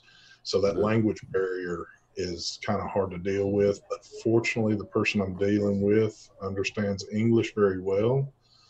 And again, you got to remember, I've been friends with all these guys for going on 4 years almost. And so with everything that they've done, I've been there right by their sides with them while they're doing it. So I know all the ins and outs to all this. It's not like just somebody having an idea and going, wow, what do I do with this idea? You know, I know all the ins and outs pretty much. So it's more comfortable for you. Yes. Now there's still a learning curve to some of it because it's not actually out on the market yet, but I feel like after I get this out, if there's other things I see I want to do, it just gives me that much more reassurance that, you know, I'm not like questioning myself on stuff. And I'm pretty confident going into what I'm doing at the moment. I'm not like, oh gosh, you know, I'm worried about this. You know, so it's not really as scary as I guess what it could be going into, you know, trying to develop something.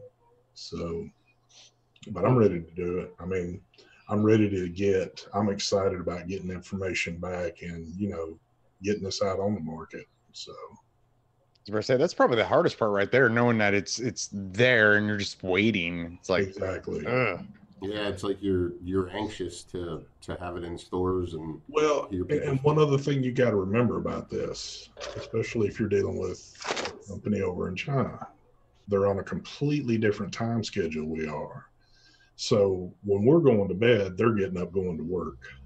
So a lot of times you got to stay up a little bit later so you can communicate, or, you know, you're kind of passing each other back and forth in message or whatever. So see, and I think that's why I was successful with that I did a sub-ohm tank from a company that I don't think anybody knew about. It was Zhaiyang. They make a sub-ohm tank called the Shadow series. And they actually sent me one, and because the fact of my work schedule, I was available when they were available. So I have the opposite schedule of everybody else in the United States. I think that would definitely help a lot. Yeah, you get a lot of hello dear emails. Hello dear. Yeah. So I guess that's a good question also for Brian and then Mark. But Brian, with your multiple devices out there, how hard was that for you to be in that stage where you're just kind of just waiting to either hear or see something in the mail that is something that you're working on? I think that the top side was the hardest by far, just because I was so worried about somebody else coming out with that idea first. So that was like a big, the anticipation was huge. I wanted to make sure not only I got some prototypes going, but also that we would get it out on the market in time, because timing is everything in this industry. If you could be 2 weeks late and you're fucked. So that's really important. And as far, I don't know, man, things flow really fast. When you start having a couple projects, you're always working. There's always messages flying back. I mean, I have thousands of messages on my phone that I have chats going on, and I'm always working. So it's exciting, but it's also stressful. And I could say this, like every product I've ever released, like I thought it was terrible the final week before it came out, because you just assume that you've messed up somewhere and it's not going to work, or people aren't going to like it or something like that. So Mark, kind of same question with you. I mean, how is that anticipation level to just be waiting for either a word or something in the mail for something that you helped make? With the bulk, I was pretty excited. Not the bulk, the BTFC, I was really excited because I knew it was going to be really, really, really good. With the bulk RT, I'm even more excited because, like, I've changed everything so many times to make sure everything is perfect on it. So I'm like really excited to get the final piece, which will be this week. But when I first got the Nada, I was really excited. But I learned a lot from that RDA, like things to do, things not to do. But I think with the BTFC, I was really stoked. But with this one, I'm gonna be even more excited because I made sure everything was perfect on it. RTA life. Hell yeah! But I'm pretty sure there's gonna be somebody out there who's gonna bitch and moan about it. But it is what it is, folks. Well, Minnesota Clouds is probably out in the crowd right now bitching about RTAs. Yeah. What do you think of RTA, Spring? Brian, I got a question for you. Sure. Someone in chat, Zero Cool, said he wants to know more information on the Yeezy tip with the top side.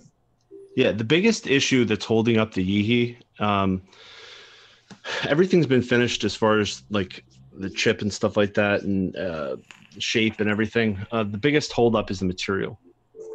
we've been testing out so many different materials, trying to find the right combination. Like one of them looks really good and I think it's super sexy, but the paint finish scratches really easily if you put it in your pocket. Like, so another material is extremely like rare that's never been used for a vape device. It's super light, super strong, and it looks great, but it's expensive as hell. And there's like all these concessions that have to be made and decisions that have to be made with the manufacturer and my input. And it's tough for me because I'm afraid, like if they say, well, Brian, this is going to cost this much, do you think we're going to sell 10,000 pieces because we need to order 10,000 to start? And what if we sell 4,000? And then they have to take 6,000 times, you know, $80 their cost. Do you know how much money that is? And I don't want it to be my burden, but at the same time, I'm at a point now that I almost want to risk some of my money so that I can feel the pressure and own it more. You know what I mean? Because I feel like it is a risk that I'm taking with their money. You know what I mean? And that sucks. I don't want to feel that pressure. So, yeah. See, and I would think that would almost kind of be easier for you because you've had so many successful products that. So it's kind of neat to still have the mindset of that there is a possibility of something bad happening. I could see some people just continue to ride that trend and be like, I'm untouchable. What are you talking about? Hell no. Dude, if you study people and success, you'll know that like the rise is beautiful, and people love success, but people love your failure and they're waiting for it. And that's the way human beings work. So I'm aware of all that. I have plans for after this. I don't take myself too seriously. I'm just, like I said, most of the time I just feel lucky and fortunate. That's it. See, that's what I kind of want to say about the whole thing. I started YouTube and I thought it was going to be all cake and be easy to do. It's not, especially when you do everything from your phone and that's all you have is just a phone. Yeah. But you know what? You keep grinding it out, though. And that's kind of the point. That's kind of what we've all said. And that's why I think us four got together is we're just not going to stop at the grind. So that's, hell no. So, hey, Mark, so I keep saying we're going to get to this, but did you want to drop anything out about the bulk since it's getting really close? There you go. You can self-promote now. They had 50 pieces ready at NVE, but there were a few imperfections. So I told them to not hand it out to anyone or give it to anyone. So the final retail piece will be done, or I should have it Monday or Tuesday. I can't wait for the bulk. What's going to be a little different on this one because Omer is, I think, either cheap or just don't know what's going on, is they're going to send me like 50 of them. And I'm going to be the one that's going to be shipping them to reviewers. And they're going to handle, I told them they're going to handle the bigger reviewers who, of course, you know, have a fee, and a lot of the international people. So a lot of the smaller reviewers and a lot of the closer friends of mine, I'll be shipping them to. So I'm going to do buddy, hey old pal. I'm going to do the presentation video this week, and in the video, I'm going to state clearly like what I mean by, you know, who's smaller reviewers, because everyone has a channel, everyone's a reviewer. I know that, but I only have so many to send out. You know what I mean? So I got to draw the line somewhere. So to kind of pull back the curtain a little bit, though, how you're saying that, you know, that Omer might be, don't know if they're cheap or what they're doing. So isn't that usually the way it works when it comes to a product? The company that is producing it, they're the ones that do all the distribution for all the reviewers. Do you give them a list, or do they just have their own list? Usually I don't know how, I can't speak for anyone else. Yeah, both. I mean, I can't speak for other people, but for me, I make sure there's a list of people that are guaranteed to get it. And then there's also a list. I tell them, don't ever send them anything of mine. But with Omer, and for them to save money, they want it, because if they have to ship 50 pieces out, there you go. Oh my God. It would cost them an arm and a leg to ship 50 pieces out of China. So it's cheaper for me to send them from the States to the States. So that I'm sorry, Mark. Brian, Jesus. That was a good one, though. I love that photo. So you had said that some reviewers charge, right, to do like, yes. And I could see like Rip Trippers and all that, and I've seen the Rip Trippers love Brian's stuff, but what's that like when you're dealing, you know, as like a product developer? When it's a what? what's it like when you're as a product developer? What's it like dealing with the reviewers that charge to do the review? That's something the company and the reviewer, they negotiate. We don't do anything. We don't negotiate with other reviewers when it comes to anything like that. Yeah, I don't want to be involved with that at all. Yeah, that's between them and the company. Because I think that's what causes drama more than anything. There's the evidence. Yeah, there they are. The truth is out. That's the thing in the future. You're going to be able to show people doing anything you want just by doing like Photoshop stuff. What do you think of the spring? Go ahead. Spring, what do you think of the bulk so far, just from what you've seen, like as an aesthetics? I want it. I want to try it out. I've done quite a few RTA reviews this year and tried out a few because I said this year was going to be my RTA year. Last year I did the intake and the Kylan Mini. And both of those really got me into RTAs. I did try the Zeus Dual, and I liked it. Right now, I actually have the Peacemaker from Squid Industries, that I'm trying on. Review come soon on it. So yeah, I'm definitely interested in the bulk. Definitely. That's a question for the guests. Is what do you guys prefer? Personally, RTA or RDA? Oh, RTA all the way. Hell yeah. I'm on Squonk Life right now. So RDA, I get more juice than an RTA, easier to change cotton than an RDA, better flavor. It's just simpler to fill. It's so much better with consumption. Yeah, a Squonker with an RDA, the best perfect balance between portability, flavor, power, all that. Well, there's a big reason why I'm on RTAs too. Because you get them for free. That's a good reason. That's a judgment thing right there, yeah. The thing is that I love regulated devices. I really do love them. Even though the top side, because God, I'm so sick of saying that freaking name.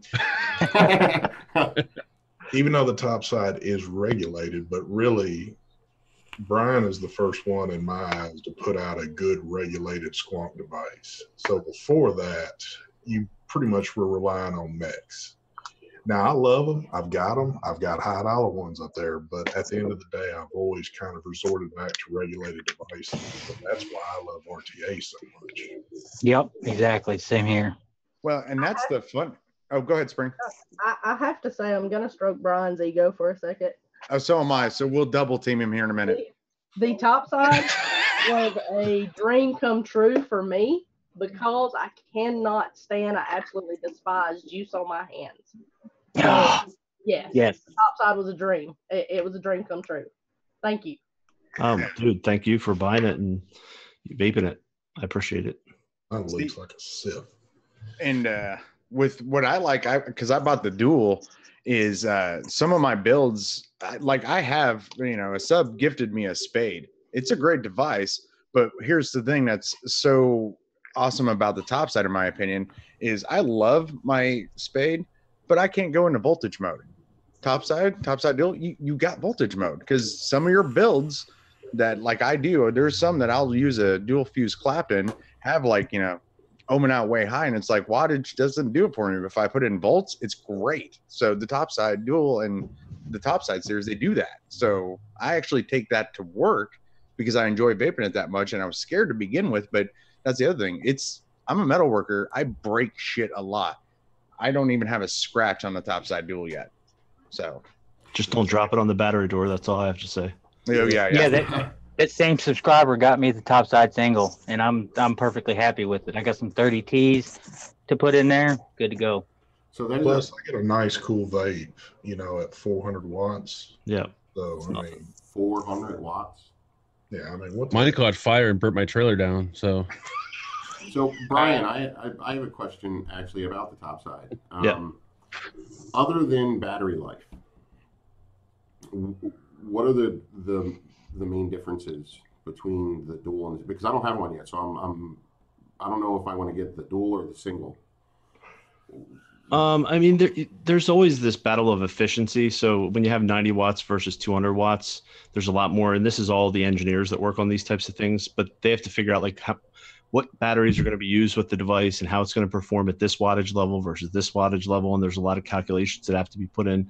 But they vape very similar, but they're just slightly different, you know. And I think they both perform excellent. The one thing about the top side is going to be like that car you love and you keep, that just has so much usability. It's easy and it just works. And that's always what I shoot for when I design products. I'm not great at like making stuff pretty and making it super high end, but it's just well thought out and it works well. And that's what people have found. Yeah. The usability, man, it wins. I have shelf mods over. I was showing people last night. I have like rows and rows of super high end shit, and I don't use any of it. I like that name too, shelf mods. Yeah, they're shelf. They look. I mean, it's great if your neighbor cares, but my neighbors don't give a shit. My wife doesn't care. I'm not trying to impress people. My value is not in what I vape, you know. But now, I collect like Batman memorabilia. So I mean, I get it. We all have little things we're into. So if you're into collecting stuff and if you like getting on lists, but you know, whatever you like, who cares? Don't let anybody tell you what and what you shouldn't do. Just do you, and if you enjoy it and you want to spend your money doing it, then do it. If you don't like the top side because it's not your thing, then don't like it. If you don't, you know, that's the beauty of your money, your choices. And see, that's the thing. I have the Geek Vape Nova, and besides the Batman mod, because it's not mass produced, so the Nova is still my favorite. It does a little bit over 12 volts. It's an awesome mod. That was a question from chat that I personally actually would like to know, because I do use a lot of mechs. Brian, do you have any plans on ever doing a mech mod with someone? I've had one done for like a year, almost a year and a half now. Yeah, but it's never coming out. So yes, I have one. It is finished, and it was the prototype, but it's never going to see the light of day. But I have it right here. So I've been in Brian's basement. He's done everything. But I have He's got one of everything. Trust me. I should do a show someday about all the things that I didn't feel were worthy of coming out, like the topside RDA. How about that? What? Sexy. Yeah, never happening. But there's all kinds of things. I have bins of things. You got to be picky. Hold on. He did have one mech though, and I was thinking, wow, this is going to be badass. It would have been awesome. It's just never going to see the day of light. I'm never going to get credit for that either. Let's just say this: it was a tiny bit taller than the Bestia, and it was a button on the bottom, and it had things that had never been done in mechs before, and it was going to be like price great. It was, but I have to make choices that are the best for myself and in the future. So, but it was really cool, man. And see, that's the only bad thing about, I think, mechs sometimes is, since the market could be hit and miss, it's not like, you know, like a topside or topside dual or even an RDA like with Mark, or an RTA is with mechs. You can charge a higher price point because you do have those mech heads, but it's not such a product that almost anybody would buy. Is kind of the bad thing with it. We're coming up on the 2-hour mark, fellas, and I know these guys are probably ready to spend some time with their families and stuff like that. So, well, shit. I hate my family, by the way. We go ahead. Well, that's obvious. All right, Mark, we'll just stay on. Everybody else can go. Angela almost died on not another vape show the other night. Yeah. Which I did see her grab some from the shelf, so it's cool that she's up and good and all that. So that's awesome. Yeah, she's getting her show ready. Yeah, the vape lives are coming on too. So yeah. Angela Mark's attention and full bounce. Yeah, so we'll just go ahead and get it ended, and we do our sign-offs and stuff, but let's definitely do a big round of thank you all so much, and also to Mike, even though he had to leave early, but it showing up was freaking amazing. So I want to thank each and every single one of you, and we'll just kind of just kick it off to you three, call you out one at a time. If you want to tell people where they can find you or what you got in the mix or whatever shout outs you want, definitely feel free. So let's definitely start with Mr. ST. I thank y'all for having us on, or me on.